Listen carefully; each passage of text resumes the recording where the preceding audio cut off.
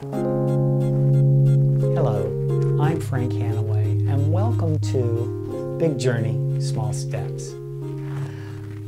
Well, I'm doing well, and it looks very different than I expected it to look.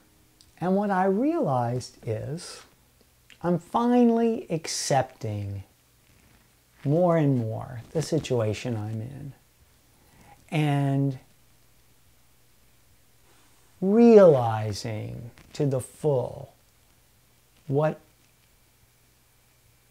an incredible workshop my life is for spiritual growth.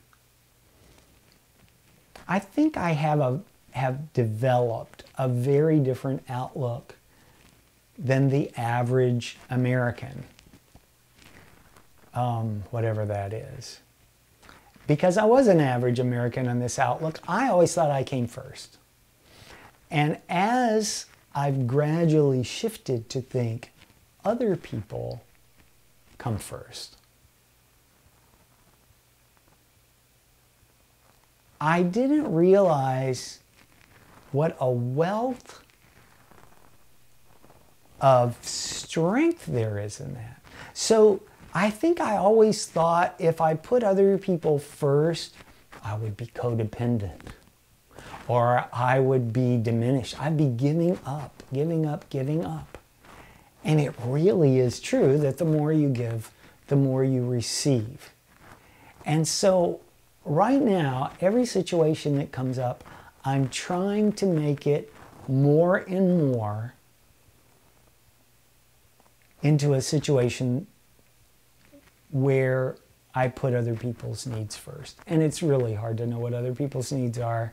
And does this make any sense? I think what happened is, it's occurred to me that when people go to prison, there must be a time period where they just don't accept it. I mean, it could take years, and every day they're angry, every day they're fighting, every day their mind factory is manufacturing all these thoughts about various things that aren't helpful to living and surviving in a prison. And one day you just wake up and go, oh, I'm in prison. And you accept it. Does it happen like that? Well, it didn't for me. It's been very, very, very gradual. And is my life a prison? Well, in one sense, it's a very structured life in a very confined area.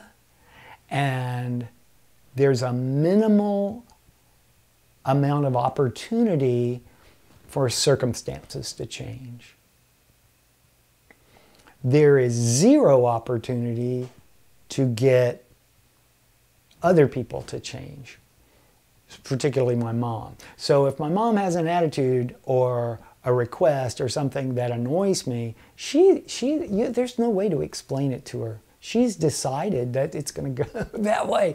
So you have to work around it in such a way. You have to find a solution that still meets her need. It would be so comforting to think that if I put all my effort into changing everybody else, I would be joyful and peaceful.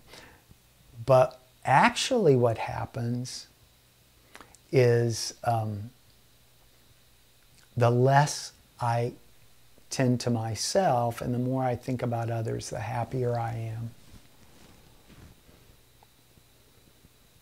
Whoa, it's hard. Spiritual growth is really painful. It's not the kind of pain like one thing happens to you and like you have a wound and the wound heals over time. It isn't like that. It's like a continuous chipping away. It's sort of like, this is terrible. I shouldn't even say this. This is sort of like leprosy where one thing falls away after the other until everything that you thought you were is gone and you're only left with this, hopefully, pure inner core. Or at least that's my deep belief. Is this too heavy? Forget it. I don't know if you were able a minute ago, if the cicadas came over the it came over the microphone, but they're really loud here. And I always hear this thing about the 14 years. I don't know if that applies to Florida, because we have cicadas every single year and they're deafeningly loud. Anyway, that's just an aside. Thanks.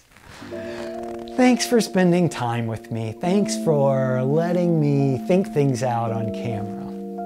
From the bottom of my heart, as I always do, I wish you peace and joy.